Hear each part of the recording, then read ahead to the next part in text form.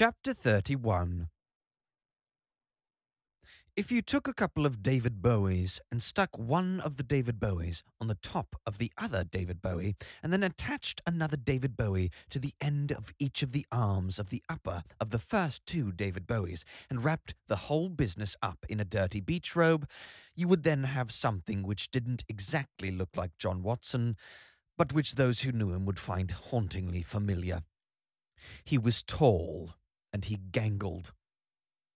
When he sat in his deck chair, gazing at the Pacific, not so much with any kind of wild surmise any longer as with a peaceful deep dejection, it was a little difficult to tell exactly where the deck chair ended and he began, and you would hesitate to put your hand on, say, his forearm, in case the whole structure suddenly collapsed with a snap and took your thumb off.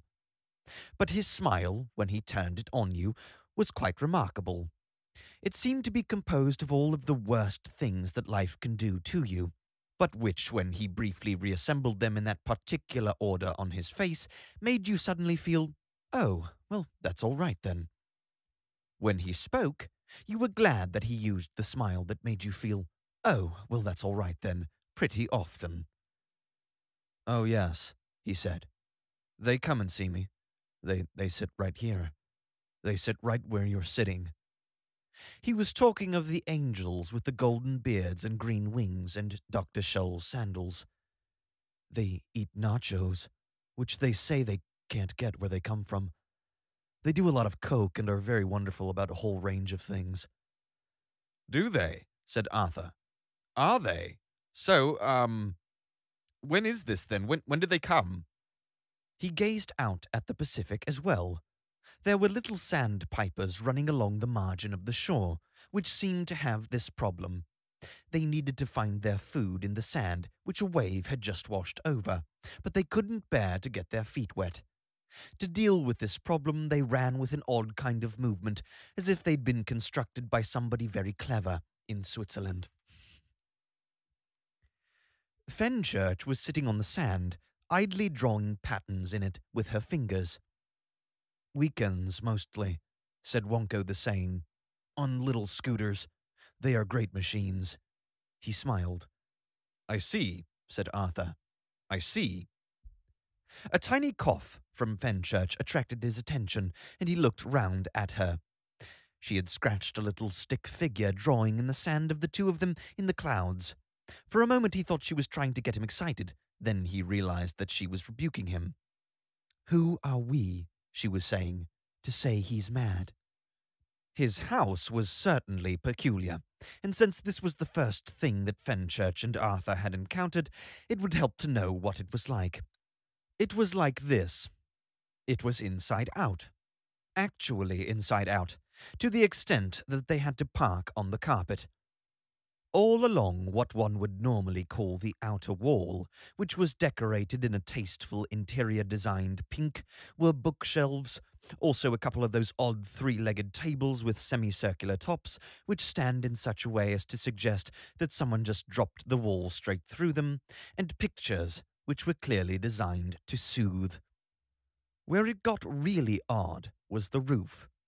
It folded back in on itself like something that M.C. Escher, had he been given to hard nights on the town, which it is in no part of this narrative's purpose to suggest was the case, though it is sometimes hard, looking at his pictures, particularly the one with all the awkward steps, not to wonder, might have dreamed up after having been on one, for the little chandeliers, which should have been hanging inside, were on the outside, pointing up. Confusing. The sign above the front door read, "Come outside," and so nervously they had. Inside, of course, was where the outside was. Rough brickwork, nicely done. Gutters in good repair. A garden path, a couple of small trees, some rooms leading off.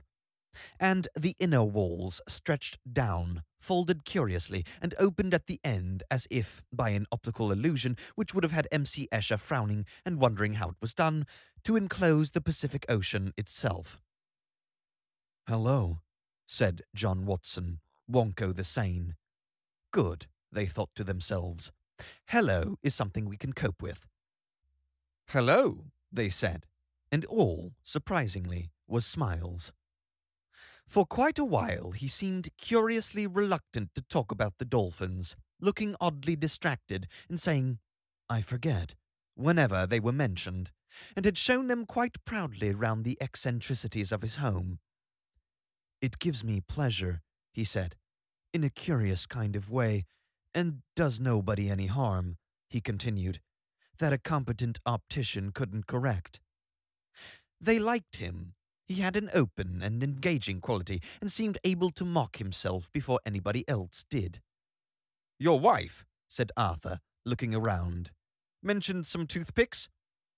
He said it with a hunted look, as if he was worried that she might suddenly leap out from behind a door and mention them again. Wonko the Sane laughed. It was a light, easy laugh, and sounded like one he had used a lot before and was happy with. "Ah, yes," he said. "That's to do with the day I finally realized that the world had gone totally mad, and built the asylum to put it in, poor thing, and hoped it would get better." This was the point at which Arthur began to feel a little nervous again. "Here," said Wonko the Sane, "we are outside the asylum." He pointed again at the rough brickwork, the pointing, and the gutters. "Go through that door." He pointed at the first door through which they had originally entered, "and you go into the asylum. I've tried to decorate it nicely to keep the inmates happy, but there's very little one can do. I never go in there myself. If ever I'm tempted, which these days I rarely am, I simply look at the sign written over the door and I shy away." "That one?" said Fenchurch, pointing, rather puzzled, at a blue plaque with some instructions written on it. "Yes, they are the words that finally turned me into the hermit I have now become. It was quite sudden. I saw them and I knew what I had to do." The sign read, "Hold stick near center of its length. Moisten pointed end in mouth. Insert in tooth space, blunt end next to gum. Use gentle in-out motion." "It seemed to me," said Wonko the Sane, "that any civilization that had so far lost its head as to need to include a set of detailed instructions for use in a package of toothpicks was no longer a civilization in which I could live and stay sane." He gazed out at the Pacific again, as if daring it to rave and gibber at him, but it lay there calmly and played with the sandpipers. "And in case it crossed your mind to wonder, as I can see how it possibly might, I am completely sane, which is why I call myself Wonko the Sane, just to reassure people on that point.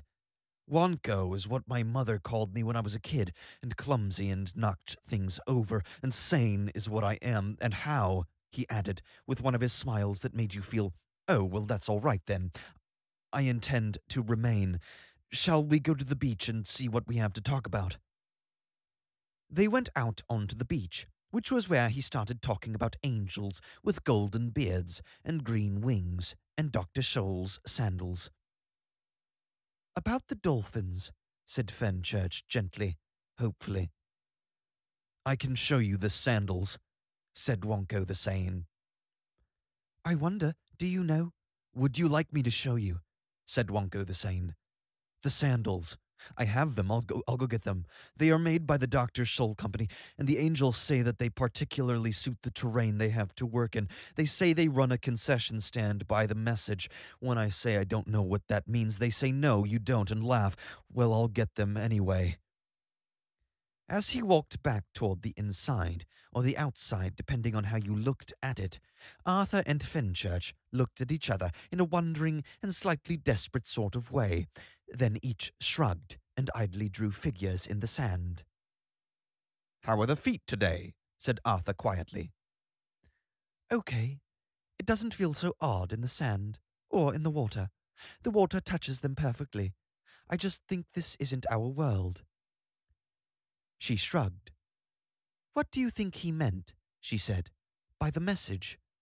"I don't know," said Arthur, though the memory of a man called Prack, who laughed at him continuously, kept nagging at him. When Wonko returned, he was carrying something that stunned Arthur. Not the sandals, they were perfectly ordinary wooden-bottom sandals. I just thought you'd like to see, he said, what angels wear on their feet. Just out of curiosity, I'm not trying to prove anything, by the way. I'm a scientist and I know what constitutes proof, but the reason I call myself by my childhood name is to remind myself that a scientist must also be absolutely like a child. If he sees a thing, he must say that he sees it, whether it was what he thought he was going to see or not. See first, think later, then test. But always see first. Otherwise, you will only see what you were expecting. Most scientists forget that. I'll show you something to demonstrate that later. So the other reason I call myself Wonko the Sane is so that people will think I am a fool. That allows me to say what I see when I see it. You can't possibly be a scientist if you mind people thinking that you're a fool. Anyway, I also thought you might like to see this. This was the first thing that Arthur had been stunned to see him carrying, for it was a wonderfully silver-grey glass fish bowl, seemingly identical to the one in Arthur's bedroom. Arthur had been trying for some 30 seconds now, without success, to say, "Where did you get that?" sharply, and with a gasp in his voice. Finally his time had come, but he missed it by a millisecond. "Where did you get that?" said Fenchurch, sharply, and with a gasp in her voice. Arthur glanced at Fenchurch sharply, and with a gasp in his voice said, "What? Have you seen one of these before?" "Yes," she said. "I've got one, or at least did have. Russell stole it to put his golf balls in. I don't know where it came from, just that I was angry with Russell for stealing it. Why, have you got one?" "Yes, it was—" They both became aware that Wonko the Sane was glancing sharply backward and forward between them, and trying to get a gasp in edgewise. "You have one of these too?" he said to both of them. "Yes," they both said it. He looked long and calmly at each of them. Then he held up the bowl to catch the light of the California sun. The bowl seemed almost to sing with the sun, to chime with the intensity of its light, to cast darkly brilliant rainbows around the sand and upon them. He turned it and turned it. They could see quite clearly in the fine tracery of its etchwork the words, "So long, and thanks for all the fish." "Do you know," asked Wonko quietly, "what it is?" They shook their heads slowly, and with wonder, almost hypnotized by the flashing of the lightning shadows in the grey glass. "It is a farewell gift from the dolphins," said Wonko in a low, quiet voice. "The dolphins whom I loved and studied and swam with and fed with fish and even tried to learn their language, a task which they seemed to make impossibly difficult, considering the fact that I now realize they were perfectly capable of communicating in ours if they decided they wanted to." He shook his head with a slow, slow smile, and then looked again at Fenchurch, and then at Arthur. "Have you," he said to Arthur, "what have you done with yours? May I ask you that?" I keep a fish in it," said Arthur, slightly embarrassed. "I happen to have this fish I was wondering what to do with, and, there was this bowl." He tailed off. "You've done nothing else?" "No," he said. "If you had, you would know." He shook his head again. "My wife kept wheat germ in ours," resumed Wonko, with some new tone in his voice, "until last night." "What?" said Arthur slowly and hushedly. "Happened last night?" "We ran out of wheat germ," said Wonko evenly. "My wife," he added, "has gone to get some more." He seemed lost with his own thoughts for a moment. "And what happened then?" said Fenchurch, in the same breathless tone. "I washed it," said Wonko. "I washed it very carefully, very, very carefully, removing every last speck of wheat germ. Then I dried it slowly with a lint-free cloth, slowly, carefully, turning it over and over. Then I held it up to my ear. Have you held one to your ear?" They both shook their heads, again slowly, again dumbly. "Perhaps," he said, "you should."